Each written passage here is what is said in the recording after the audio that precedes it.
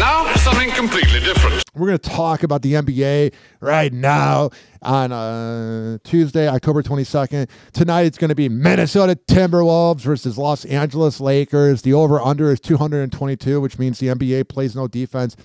And I can't stand Paul George. The guy is such a waste of talent. The guy never wins when it matters. When you need him to win a game, if it's the Clippers, Pacers, Thunder, whatever team he goes on, he'll go like 7 for 22 and just chuck up these terrible shots. But hey, at least you're doing a podcast where you're trying to be like an NBA Howard Stern.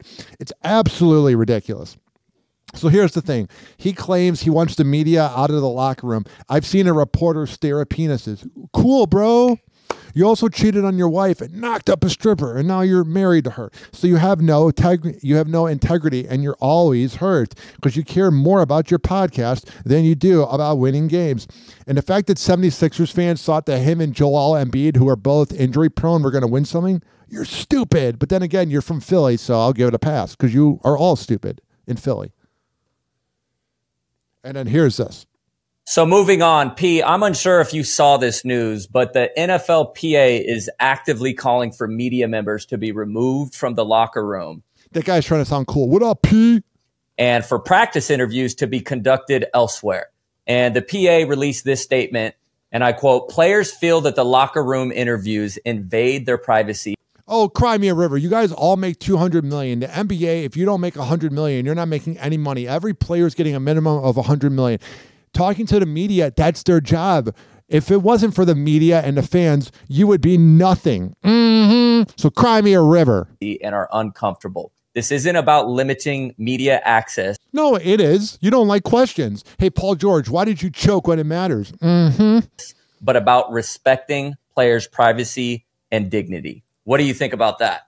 You gotta think about it. Kind of like when I overthink a jump shot and lose it for my team when they need me. Because I'm Paul George. I didn't see that, but I agree. So, P, other players chimed in with some very, very interesting tweets. I love these NBA podcasts where you have the one host who's the kiss ass of the, not of the league, but of the player. Like, nobody's going to question Paul George. You need somebody who's thinking the opposite. And one former wide receiver, Torrey Smith, tweeted, and I quote, pause, "If only y'all knew how awkward some of the male reporters act. Straight meat watchers." Well, hell yeah, that's what you got to do. That was a real tweet. So it sounds like there's some iffy stuff going around the whole NFL with this meat watcher. This is the homophobia in sports. I'm not saying it's acceptable to look at a man's junk in the locker room, but come on now. You know. Oh, yeah, they got to stop conspiracy. Nah, there's some honest truth to that. Oh, yeah, everybody looks at my appearance, including the stripper that I knocked up and cheated on my wife with. There was an incident, and there was even way back, you know, my time of being in the NBA where guys would talk about this situation. And there was a reporter in Washington that would look at stare at dudes' meat, like while they're in house or while they're like. Get a better microphone, bro. You make like $200 million. You know, changing. And you got to understand, bro, like the game might be over and 10 minutes after that, all the reporters are coming in, right? Yeah, they are. And immediately after the game, like you're not showering right away. You know what I mean? Like you might take a second to kind of process what just happened. Like, yeah, I missed a jump shot when my team needed me and I went 7 for 21. Like get your thoughts and stuff together, relax a little bit, have a shake. Oh, yeah. Or a smoothie or whatever, like drinks. Like you're going to chill, check your phone. I got to see what Twitter's up to when I'm Kevin Durant. And so I would say majority of the locker room, bro, they're naked. Like we're in towels, we're naked. Like we just got out the shower. That'd be weird, like covering the NBA and you just see like LeBron naked. We got, you know. And I mean, they're going to be naked in an hour when they bang one of their side chicks at the stripper. Then you have these reporters in there and like, they not staring at a wall.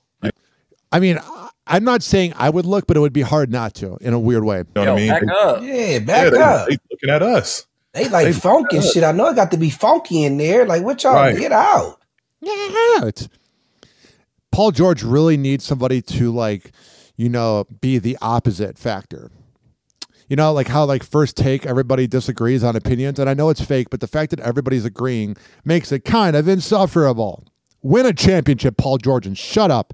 And that's our safe space. You know what I mean? Our locker room is our safe space to be. Or your hotel where you cheat on your wives. Begin with. So like, you can't even talk, even if it's like an injury or like, that's how stories get leaked.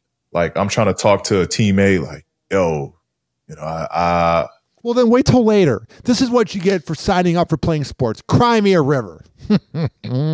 I should have did this better. I should have did that better. Or like so-and-so, dang, he missed a shot or he turned the ball over. No, it's not so-and-so turned the ball over. It's you turned the ball over. You're talking about yourself. You're projecting. And now a story gets blown out of proportion. No, it doesn't. Because of someone ear hustling, these reporters ear hustling, and they make. I've never heard ear hustling. A story out of nothing. All right, I'm sick of hearing about Paul George. I like the guy. He's good in NBA 2K, but in real life, when you need him to win, he's useless. Happy hour. Happy hour.